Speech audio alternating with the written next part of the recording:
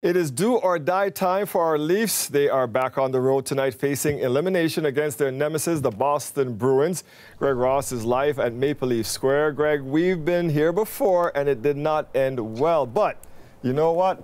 We're not giving up until it is officially over this year, sir. Yeah, there's still hope, no doubt about it. But the Leafs definitely have their backs up against the wall in this series, trailing 3-1 against the mighty Boston Bruins, a team that seems to have had their number going back to 2013 in the playoffs. But, I mean, let's face it, in order to get this done, very few teams come back from a 3-1 deficit. The Leafs are going to have to win 3 straight games. 2 of those games are going to be on the road, including Game 5 tonight in Boston. It's a huge hurdle to overcome, but who knows? Maybe it can be a motivator for this team. If you think back to 2013, remember that series against the Boston Bruins. It goes to 7 games, and in Game 7, the Leafs were actually leading the Bruins 4-1 with 10 minutes to go. In the third period, the Bruins came back and tied it and then won that game in overtime. They went on to win the Stanley Cup that year. That was a huge motivation for them. Maybe this is something that the Leafs need, I guess, to be able to overcome a huge hurdle like this, and maybe that can give them the push that they need. But again, it is going to be so difficult for this team to bounce back after falling down 3-1, Dwight. Greg, you know, it's not nice. We do not ever need to relive that specific game, sir. Let's get to Austin Matthews. He left Game 4 early. Will he be returning tonight? Well, you know, that's the big question mark, because he has some sort of undisclosed illness, and Sheldon Keefe described it as a lingering illness that just doesn't seem to want to go away.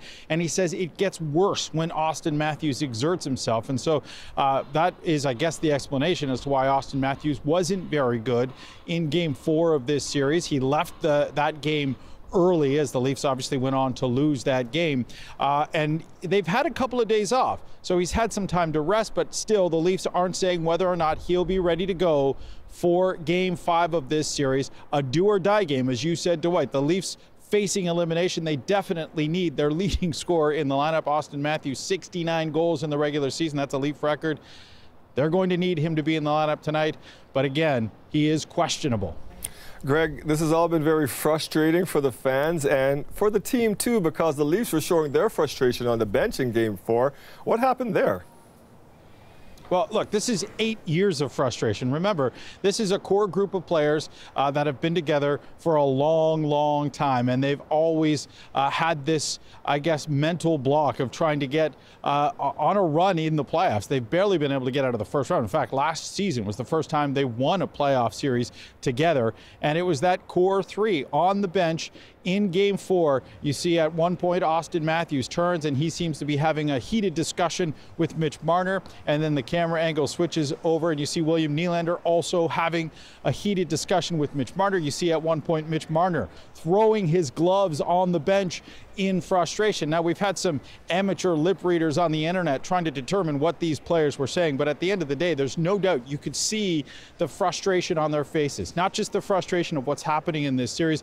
This is frustration, Dwight, that has been boiling over for this team for a long, long time. Yes. And you have to wonder, if this team cannot get it done in these playoffs, what that is going to mean for the future of this team. We know that Austin Matthews is signed long-term, at least another 5 years. You've got a big 8-year deal that William Nylander just signed. Mitch Marner, though, has just 1 year remaining on his contract, and there are a lot of questions swirling about whether or not he should be traded if the Leafs lose this series. And I think the other people that might be a little bit concerned about their futures with this organization, if the Leafs do lose in the first round, are people that are in the front office right now. You think about Brendan Shanahan, who has been, I guess, the orchestrator of this team. He's the guy that put all of this together.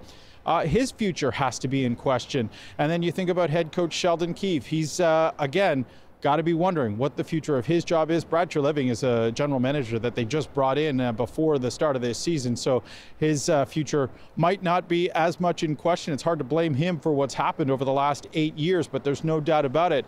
It might be time for this team to look in a different direction if they can't find a way to come back and win this series, Dwight. You're absolutely right about that. I was going to end by asking you about that, and you're right about Brad. He just got here, but I mean, I don't know about Shanahan and some of these other folks, Keith. They may be in trouble if they don't get it done.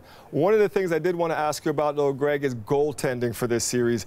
Boston's has really showed up through this series. How about us? And could that be the difference tonight?